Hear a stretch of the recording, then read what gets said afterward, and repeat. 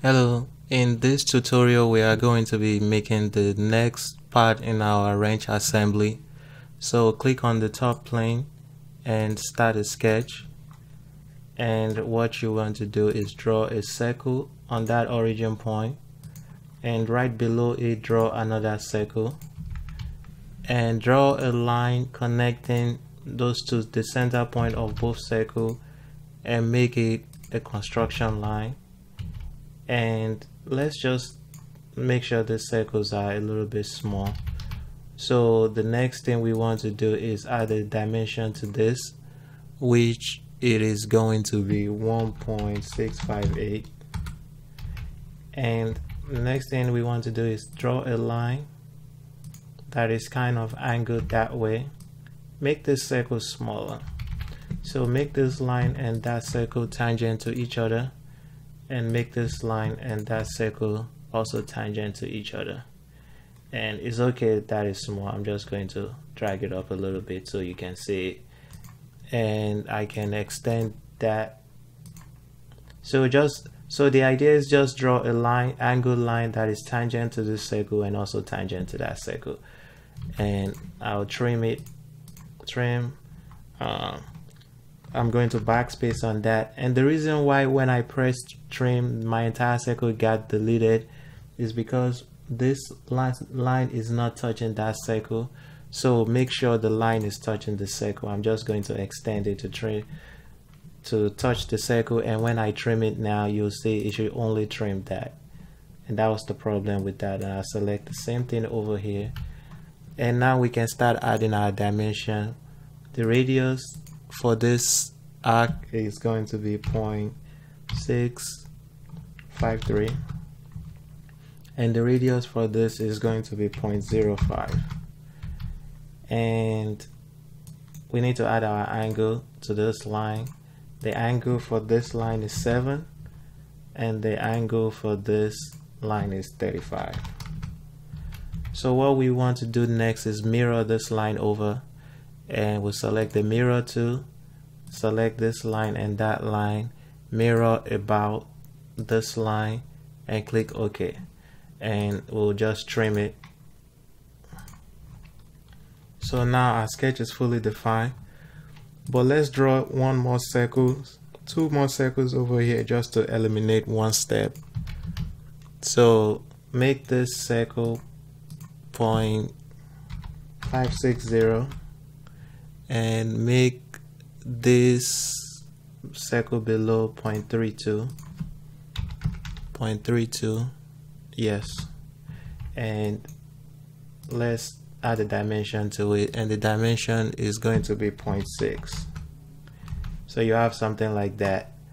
Now we are going to extrude the feature on about the mid plane, and you want to extrude it 0.541. So you have something like that, and click OK. So we are almost done. So what, not almost done, but that's the first step. Then let's add a fillet to this edge, not the top face. You want to add a fillet to, let's do this edge first, this edge and that edge, and the fillet is going to be 0.1, and click OK. And we want to add another fillet to this top face, not top face, top edge and the bottom edge, and the fillet for that will be, let me refer to my note, what is that fillet? 0.02, 0.02, and click OK. So you have something like that, and now make sure you click the right plane, so it's something like that, and add a sketch, and now draw a line somewhere in here, just going that way. Make sure that this point is horizontal to the origin point, and make sure that line is horizontal, and just extend it out. And now just draw this shape, draw a shape going down and up like that, and just connecting it to that point, and make sure this is vertical. So just draw a shape like this, and we'll make this point and that point horizontal to each other, and drag this down so this line is on that edge. Or you can also click the line, click the edge, and make it collinear to each other. And I'm going to drag the line somewhere over there just to constrain it. You can constrain it with a dimension, it doesn't really matter, but just make sure the line is constrained somewhere in there, and make sure it is not sticking out.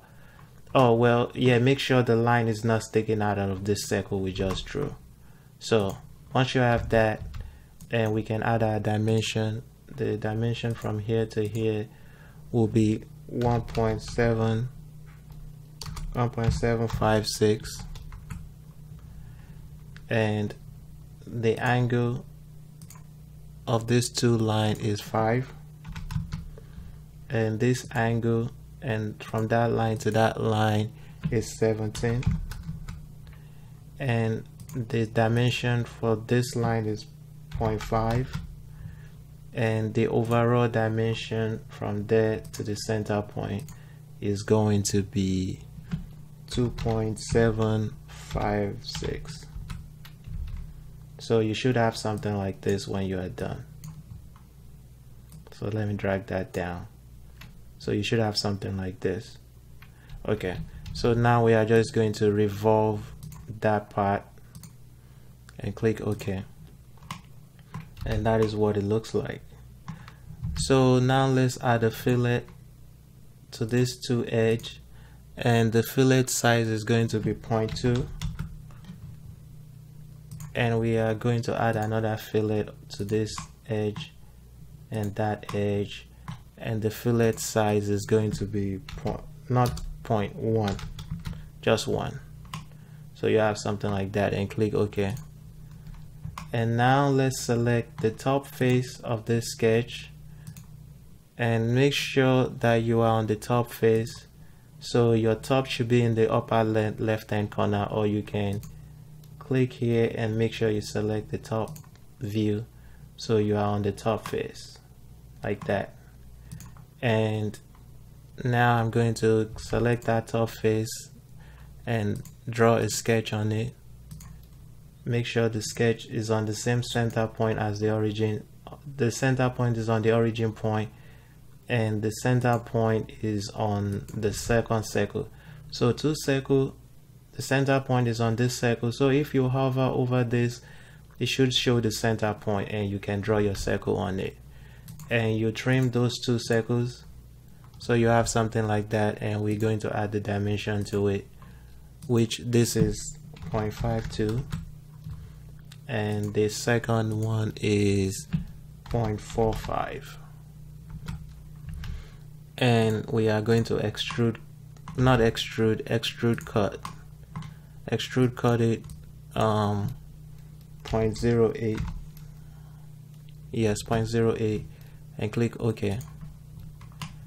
So now we are going to select this face and draw a sketch. So the same thing as the previous sketch we just did.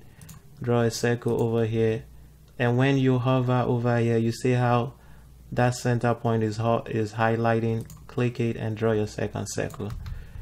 And I'm going to zoom in, trim those two circles, and add a dimension, which is this dimension for that is 0.468. And the dimension for the second one is, let me reference my note, 0.3.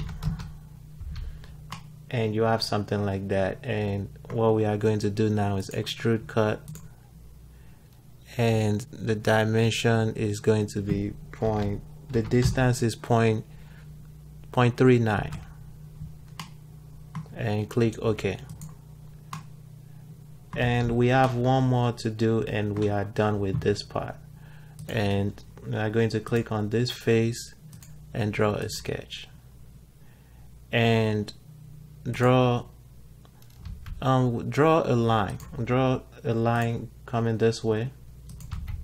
Make sure your line is horizontal, and draw another line coming up from the origin point, and click this point and click that line and make sure it's on the mid plane of that line. So you have something like that.